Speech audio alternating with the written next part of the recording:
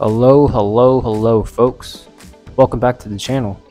The 2024 season is already underway and there's a multiple of tasks to tackle for a fantastic start. The grass has been greening up rapidly thanks to the warmer temperatures we've been experiencing. Before we dive into the present, let's rewind back to February 1st. On that day, I laid down my pre-emergent treatment to fend off any future pesky spring and summer weeds. My weapon of choice? Prodiamine. Applied it at a rate of 0.8 ounces per 1,000 square foot. The soil temperatures were steadily climbing into the mid-50s throughout that week, making it the perfect time to lay down this protective barrier. Given it was my first time using Prodiamine water special granules, I did not have any issues mixing it into my Yard Mastery backpack sprayer, and I applied it using the floodjet nozzle. As luck would have it, we got some rain the following day, which helped water in the Prodiamine. Definitely a bonus compared to having to manually irrigate the lawn. Spectacle flow that I had put down back in November did a fairly well job. I did not find any weeds whatsoever in the lawn. I mean, maybe just one area right here that I had missed when I sprayed it, but I'll take care of that with some Celsius and Certainty. And then that section over there actually did not have a chance to put spec flow. I didn't have enough product actually. I'll do a little comparison and show you that I actually do have some broadleaf weeds and some POA. So this actually shows that the spectacle flow actually did work on the other parts of the lawn, just not here because I didn't spray it in this area. So let me show you guys right there. So yeah, not a big deal, and it's really not that much. And it's just right here up around the curb. All right, let's get started here. I did have my straps break sometime last year, so I was able to contact. I bought it off from Golf Course Lawn Store, and Ron Henry is able to get Yard Mastery to send me some new ones. So what's cool about it is that these are actually padded now, so it's a lot more comfortable when using them. That's pretty cool. And one thing I do want to show you guys is I did upgrade these nozzles. I went online on Amazon and I bought a stainless steel version of these nozzles. The ones that come with the backpack sprayer are the plastic versions, and at some point last year I was having a little issues with the plastic one. They were getting a little clogged. Could be me not just cleaning them very well, so I did upgrade them to the stainless steel version. You can see here, this is the stainless steel version of the floodjet, and then this is the stainless steel version of the foliar. So thought I'd just share that with you guys. Show you what it looks like inside. Some little granules, really small stuff.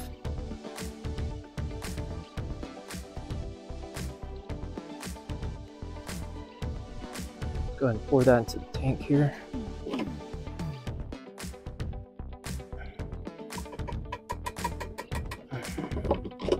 I'm going 4 gallons, so doing this again.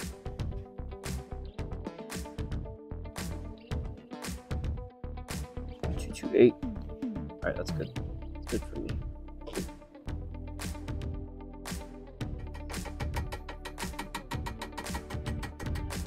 Okay, now with Certainty, this is what I'm going to use to handle the POA. Generally, when you use it for the sedges, like during the spring and summertime, you're going to want to use basically the small scoop. So it comes with a scoop here with it has a small end and a big end. So you want to use the small end for when you're treating the sedges, and you generally use 3 to 5 scoops of that per 1,000 square foot to handle the sedges. When you want to use POA, you'll use 1 scoop of the big one per 1,000 square foot. In this case, I've got 4 gallons. I plan to use 4 gallons to handle 4,000 square feet, so I will be doing 4 of the big scoops here.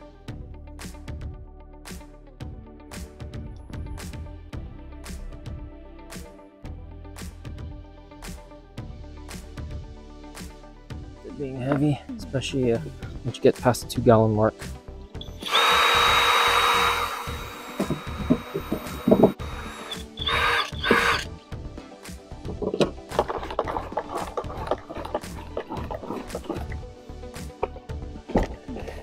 general practice with this is just 2 seconds. 1, 2.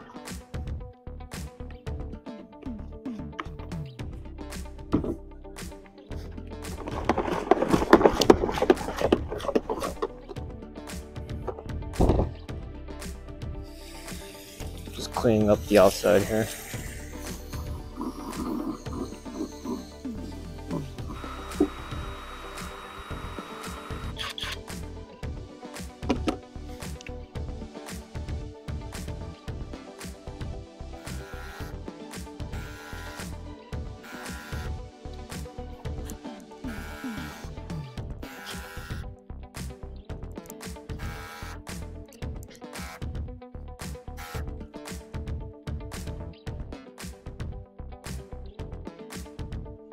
Okay, it's almost 2 weeks since I sprayed these areas with the herbicide. Let's take a look and see how they're coming along.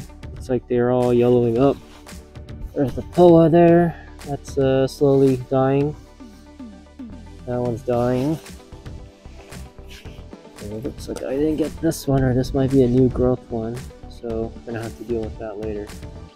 The majority of the weeds all look like they're dying. So the temperatures haven't been really that hot past 2 weeks, so it makes it a bit difficult for the weeds to die as quick as they should. Usually give it 2 weeks for them to die off, but in our case we did have some temperatures in the 40s a few days ago, and we actually hit 90s one day of the week. Texas weather is just so weird. We get like super hot, I wouldn't say super hot, but like hot weather enough to start producing activity in the lawn for the grass to grow. Then you get hit with 40-degree temperatures the next following day. So makes things a bit confusing. But today I'm going to mow it at my regular height of cut of 3/4. I do plan to scalp it. If time permits, I'll scalp it down. I'm not too sure yet. My plan was to do a progression scalp so I don't wear out the blades. And I was thinking of doing my regular 3/4 inch and then get it down to half an inch and then get it down to 1/4 inch. And then from there, I'll just start cutting at 5/8 after the grass starts growing back up. Yeah, we'll see. There are some acorns that are over on that side of the lawn that I do need to clean up. So I've got my leveling right here. I'm gonna go ahead and push all that stuff over to the side so it doesn't get in the way with my mower.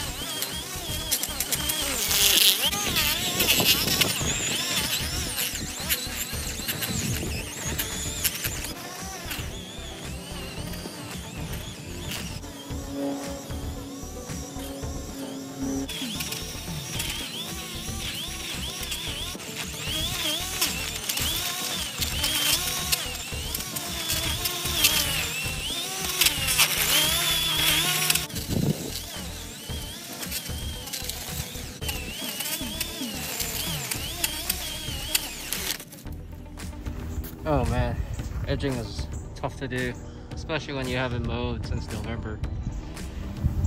Felt like I was pretty much edging a lot of dirt and a lot of thick grass roots, as you saw in the video. I constantly had to clean up all this debris. They kept on getting stuck. I've got a battery power edger, so the battery will just die when it gets stuck. So basically, this is what I was edging majority of the time versus grass. But yeah, I think one of the painful things is cleanup when you're trying to get ready for the season. And if you see in my neighborhood, I've got a lot of there's a lot of trees here in the neighborhood, so that's one of the cons to lawn care in the neighborhoods that are like heavily wooded. You got to deal with leaves pretty much every year that come from trees. So yeah, a little pain in the butt, but you know, it's a one time of the year type of thing. Last year was even worse. I didn't even have a real mower with a grass catcher. I was using the Turl Time Master, but without a grass catcher I was able to blow it in certain spots and then just rake it. That was pretty rough as well, but you know, seeing how things are going here, it's not much better. But yeah, finally I can go ahead and get started now. Getting ready to real mow.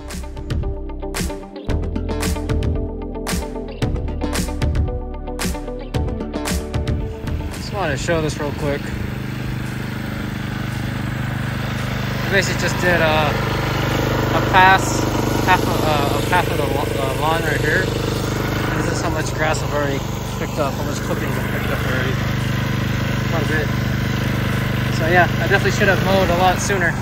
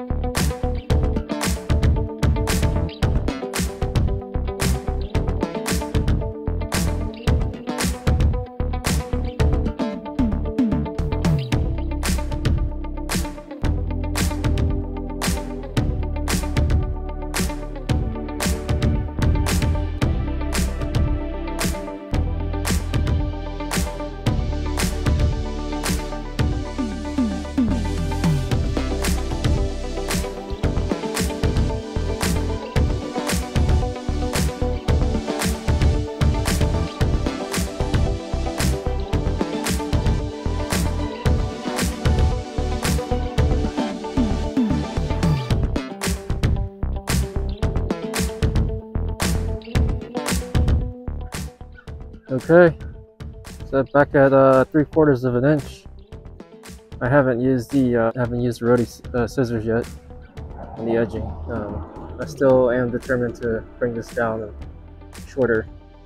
Just don't know if I'm going to do it right now. Probably need to take a break. The most painful thing was the cleanup. That was really painful.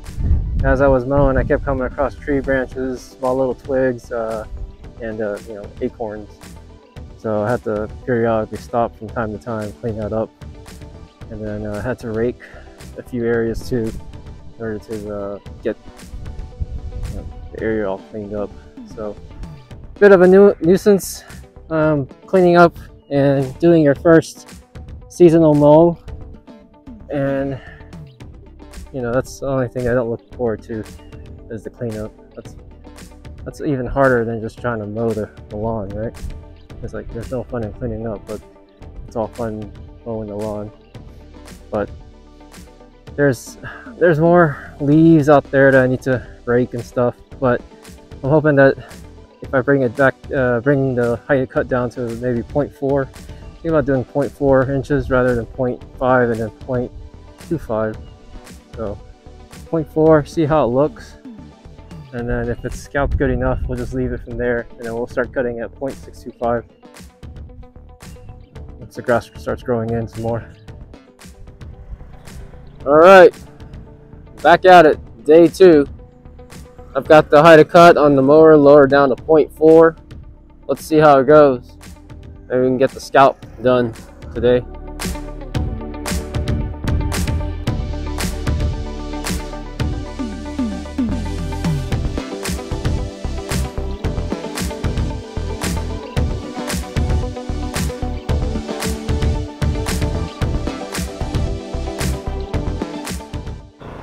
Just want to show how much grass is being pulled up here. It's quite a bit. But yeah, looking good. Let's keep on going.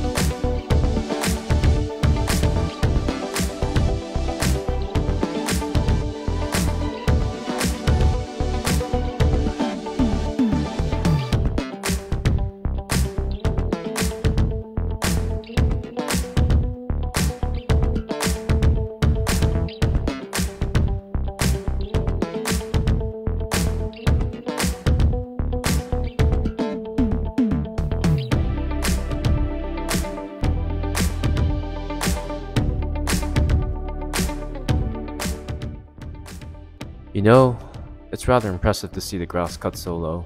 Last season, when we leveled with sand, we didn't receive much rain, resulting in the lawn appearing quite flat.